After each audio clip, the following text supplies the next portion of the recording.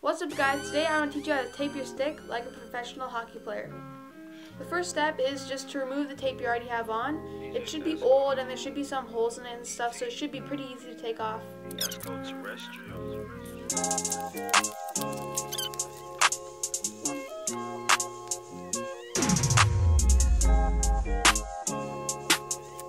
So it should come off really nice, unless it's been like really wet or something.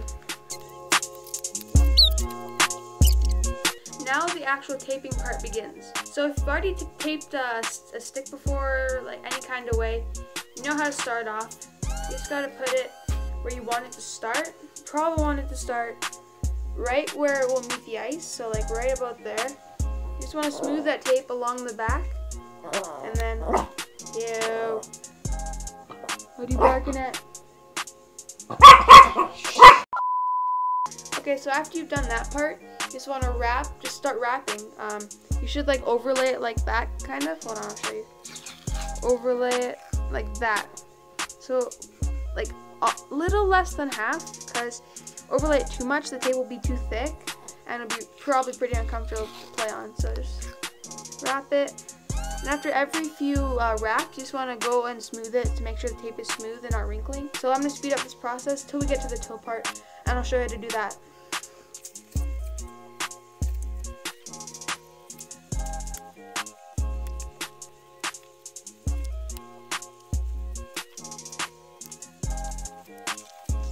So we're getting near the toe. I'm just going to finish it up to where the point where you actually start taping the actual toe part, and I'll check back with you guys.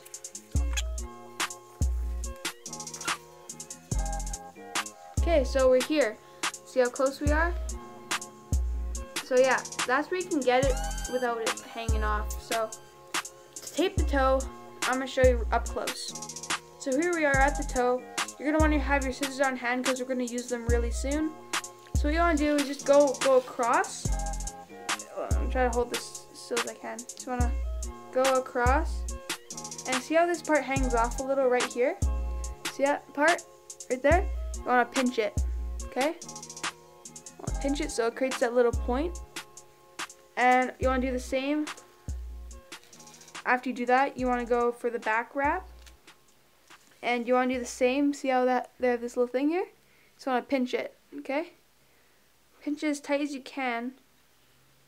And then on the back, it'll make the same thing. And you just want to try to pinch that too.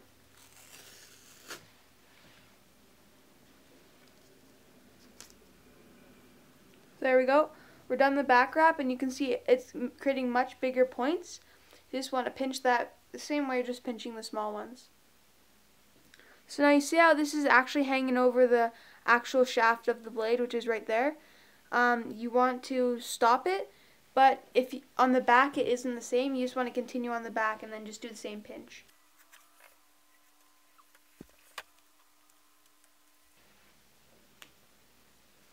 Okay, so when it's like this on the back and the front, sorry, the back and the front here, you just want to cut it off right there with the scissors. You want to make sure you have really sharp scissors, or else the tape's going to cut really jagged and you won't get the result that you want.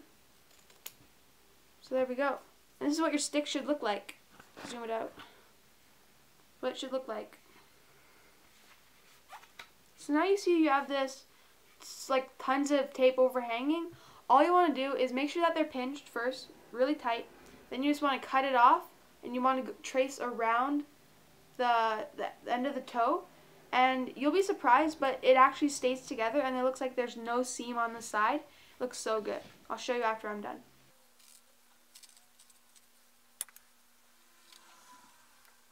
There we go, look at that. Isn't that cool? And you can just smooth it down if you want, but there's nothing really to smooth down if you have sharp enough scissors. And there we go.